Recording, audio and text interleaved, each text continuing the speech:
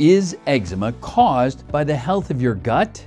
Well, studies have confirmed that eczema, which is a skin disease, can be influenced by the health of your gut. But what is the link between the bacteria living in your gut and itchy skin? Let's find out. Normal gut flora is mostly made up of beneficial microbes that help keep pathogenic microbes in check as well as fulfill metabolic and regulatory functions. However, when the health of normal flora is diminished by a sugary diet, birth control, or antibiotics, the result is an overgrowth of harmful gut bacteria. The harmful gut bacteria produces waste, and this waste gets circulated to all areas of your body, specifically your brain, contributing to conditions like autism, dyslexia, ADHD, attention deficit hyperactivity disorder, depression, obsessive compulsive disorder, bipolar disorder, and schizophrenia. Your body will respond by finding ways to get rid of this toxic waste. The skin is a common escape route your body uses to get rid of this toxic waste. So, how to correct it?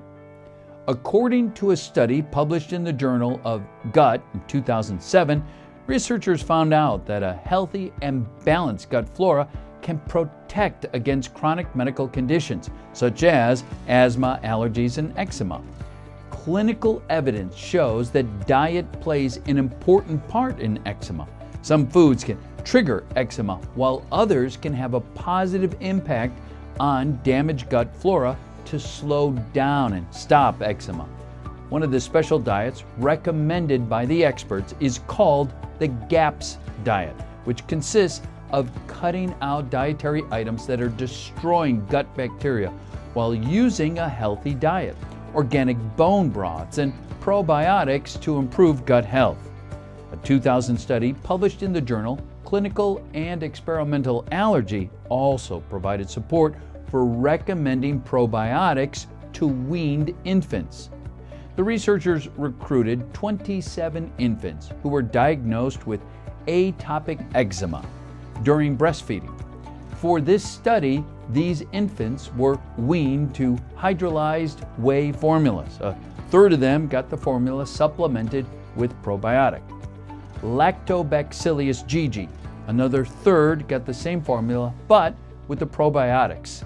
Bifidobacterium lactis, and the rest got the whey formula with no probiotics.